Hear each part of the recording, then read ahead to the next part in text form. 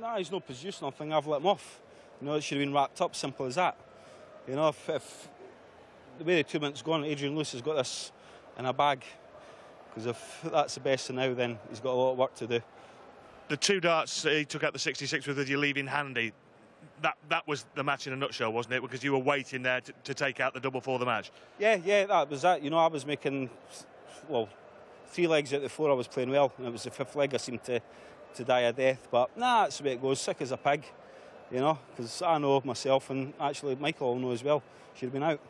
You rattled in 12 180s. I mean, you scored like we know you can. The crowd were singing Gary Anderson all the way. Game for you. I mean, I usually get a bit of stick, but I mean, hats off. Big heart goes out to the crowd this year. You know, they've been absolutely spot on with me.